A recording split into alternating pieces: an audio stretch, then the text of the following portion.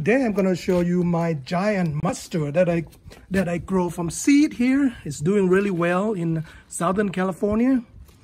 I also have some more there. Anyway, I'm gonna go ahead and harvest this. So it's very tasty, and mustard, so it's give you spiciness.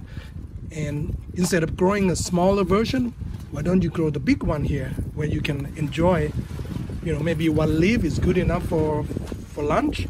So I'm gonna harvest one of these for my lunch right here.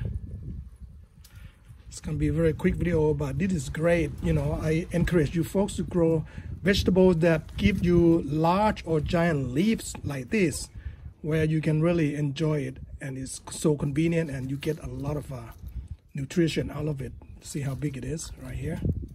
You can do like wrap, or you can wrap meat, chicken, whatever, rice or noodles in here. Make like Asian wrap or Mexican wrap or whatnot. Use this as tortillas, for your Mexican food and things like that.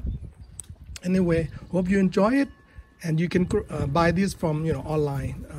It's called giant mustard. Hope you like it.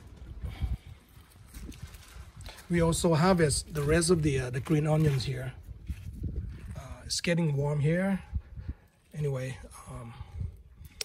we also have sorrel here that keep coming alive because it's so hot. You can see a lot of them wither, but keep coming back. Just have to water them. Maybe I'll pick a few of this for my lunch. And it tastes a little sour, but it's great compliment for your salad. And some mint here. Anyway, enjoy your garden, and we'll see you folks on the next video. Have a great day. Bye.